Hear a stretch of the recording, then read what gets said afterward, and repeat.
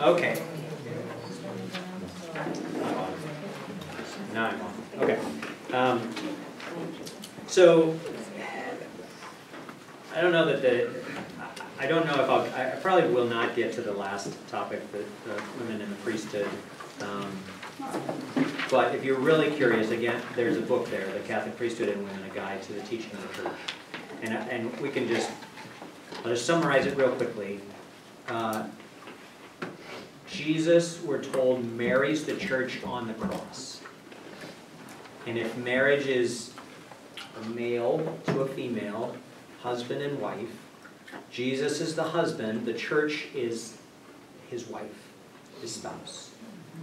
And if the priest is standing in the place of Jesus, and the priest marries the church, then if she is female, then the priest was male. The other thing is that when Jesus gives us the priesthood, he does it at the Last Supper, and it's his apostles that are around the table. Again, there's more to it, and if you have questions or you really struggle with that, again, willing to talk to you about that. But those are just like two sort of quick little hitters on that one. Okay, the only other topic I wanted to put in there was the preferential option for the poor. And this is probably not like a thing that any of us really struggle with, like most of us get it. Yeah, the poor, we need to have a preferential option for them. But like a lot of the topics that I just talked about, this one can be politicized. And so just want to stress that the church has always, because Jesus always had a preferential option for the poor. He went to the people on the margins. And Pope Francis has been wonderful in stressing that for us. If you want to read a book that's really going to challenge you, Blessed Are You Poor by Father Thomas DeBay. And he takes all of the different vocations, including the vocation of marriage, and he talks about how embracing gospel simplicity and gospel poverty is possible. And I have friends, they live near Lawrence, and the wife gave me this book. When she read the book, it changed her life, and she and her husband decided we're gonna live this out. And the simplicity that they live is really quite amazing. And they're happy, joy-filled people, and their kids are happy, joy-filled people. So it is possible. But so there are 8 paragraphs in the Catechism, which is, I think, more than almost any of these other topics that we brought up. Because again, it's important to the church, it's important to Jesus. So first, the duty of the lay faithful. The lay faithful have a responsibility to care for the poor and to work for social reform that can help to bring about greater peace and justice. God, the blessing the poor. God blesses those who help the poor and rebukes those who do not. And the church love for the poor is part of a constant tradition. The duty of work flows from a love for the poor because the worker can give to those in need both materially, culturally, and religiously. And work helps to raise people out of poverty.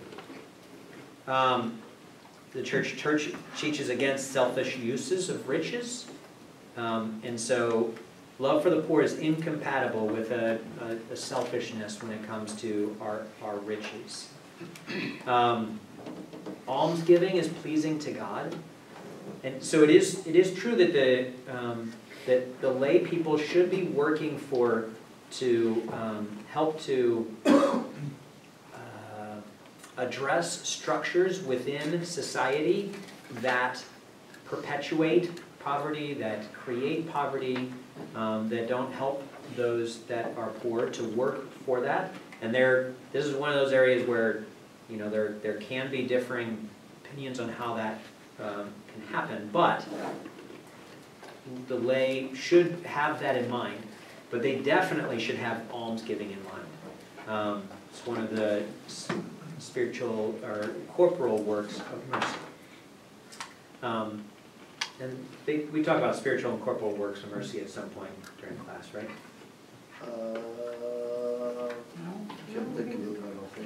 Okay. Well, really quick, the spiritual works of mercy: instructing the ignorant, those who don't know the faith, comforting those in sorrow, forgiving sins, and bearing wrongs patiently.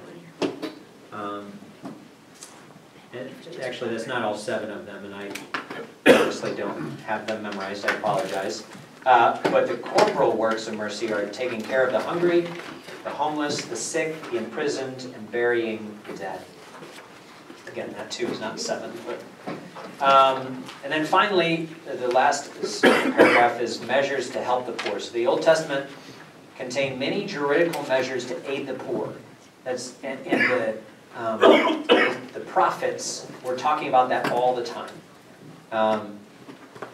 So it's something that we continue to need to do. The church offers many resources to the poor, including Catholic charities, Catholic relief services, aid to the church in need, all sorts of things. And the church is the largest charitable organization in the world. It does more for the poor than any other non-governmental entity. And so if anyone doubts that the church really embraces the preferential option for the poor, just point out that no other organization does more for the poor than the church does. So, okay, with that, I'm going to stop talking so that we can finish up our evening. So I hand it on.